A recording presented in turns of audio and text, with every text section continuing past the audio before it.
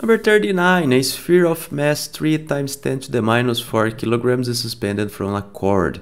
A steady horizontal breeze pushes the sphere so that the cord makes a constant angle of 37 degrees with the vertical. Find letter A, the push magnitude, and letter B, the tension in the cord. So this is our sphere over here, and we have a cord here, and we know that the cord makes an angle of 37 degrees with the horizontal. Now we can draw our free body diagram, and there are only 3 forces acting on the sphere. So we have the forces of gravity, we have the breeze over here, so we are going to call it FB, and we have the tension on the cord. Okay, so let's call it just T. Okay, so we have the information that the sphere makes a constant angle because the cord makes a constant angle, so the sphere makes a constant angle as well. So we can notice that the acceleration of the sphere is 0. So let's remember Newton's second law equation. So the sum of the forces is equal to mass times acceleration, and we can notice that acceleration in this case is equal to 0. So we have that the sum of the forces is equal to 0 as well. So if we sum the 3 forces, the sum of the forces should be 0. However, we don't have the forces in unit vector notation, so we can work with different coordinates separately. So we have to choose our coordinate system over here. So let's say to the right is x and upwards is y. Okay, so we can see that the tension has 2 different components here. So we have one y component, let's call it ty, and we have one x component, let's call it tx.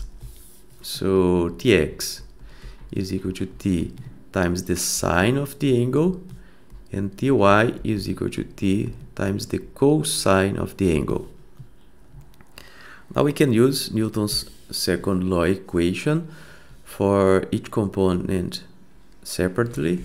For example, in the x direction, we have only 2 different forces. We have Fb and we have minus Tx. Why minus? Because Tx points in the negative direction of our x-axis. So Fb minus Tx, and this should be equal to 0 because the acceleration is 0. As for the y component, we have Ty minus Fg because the gravity points downwards, and this should be 0 as well. So we have those 2 equations, and then we can find the push magnitude, which we are calling Fb, and we can find the tension, which is equal to T. So let's just replace Tx and Ty by T sine or cosine. So Fb is equal Fb minus T sine of the angle is equal to 0, and we also have the T cosine of the angle minus mass times gravity, which is Fg, is equal to 0. So the things that we don't know in those equations are Fb and T. So we can notice that from the second equation we can find the tension in the cord, so that's the first thing that we're going to do. So the tension in the cord is equal to m times g over the cosine of the angle.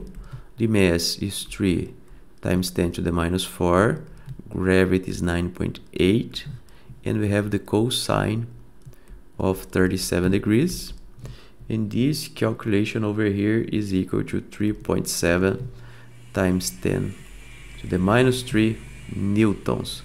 So that's the value of the tension, and this is the answer of letter B. So this is the answer of letter B. Now that we have the value of T, we can find Fb from this equation over here. So Fb is equal to minus T sine of the angle.